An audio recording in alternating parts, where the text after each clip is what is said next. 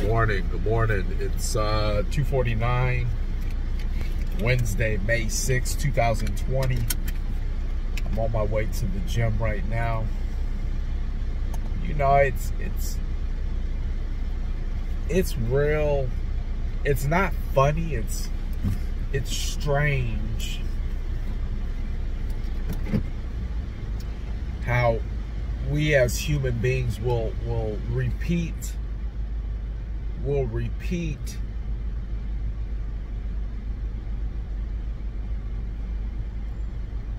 over and over again the things we don't like.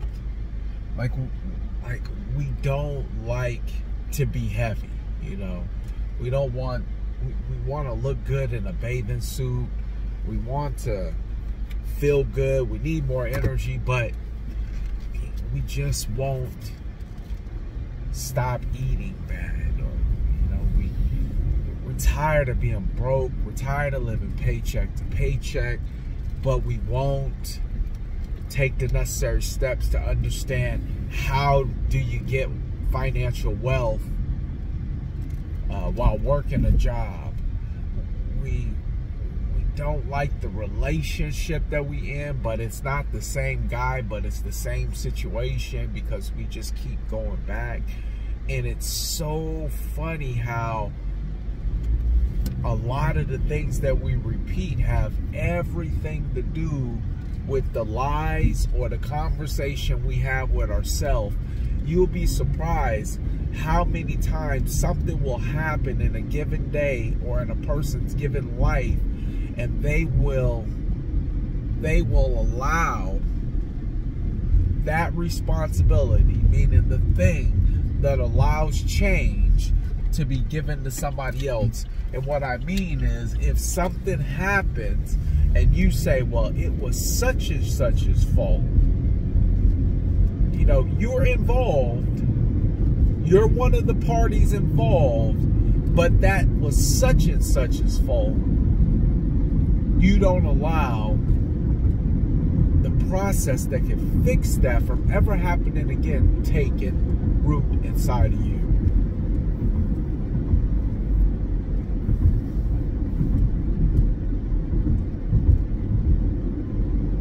Well, I don't make enough money because every time I try to save and get ahead, something comes up. Well, that's your fault. Because when you did have those gaps and those times when things were going well and you had the opportunity to get ahead, you didn't do anything to take advantage of it. It just so happens you decided to start your savings plan at the same point in time when your tires were going bald, and now you need to replace them all, and now that's depleted your account. You start everything at a point when it's already too late.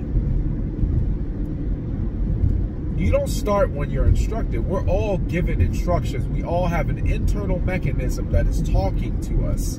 Some call it a hunch. Some people call it luck. I call it the spirit. It's talking to each and every one of us, giving us a direction in life to go in.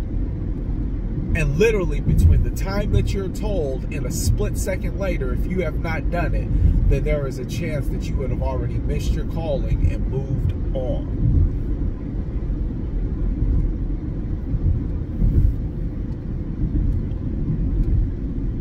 And simply put,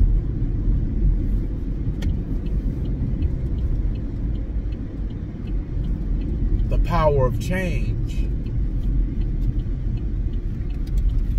is in doing what you know you're supposed to do.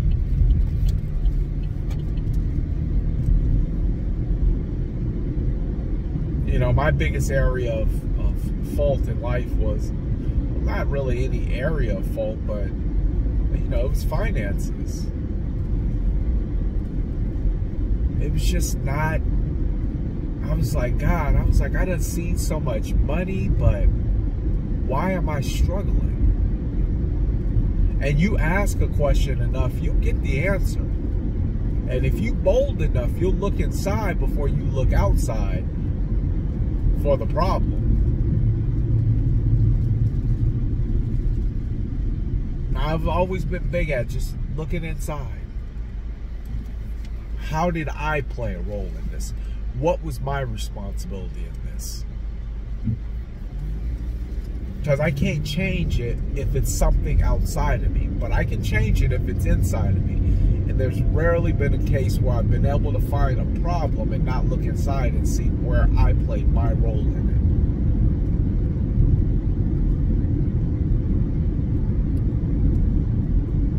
And God said, okay, well, if you want more money, if you really want to change, and at that point the Spirit went into action.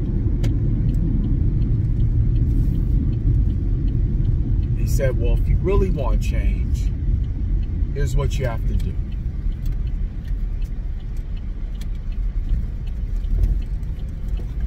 And because I decided I wanted to exercise obedience,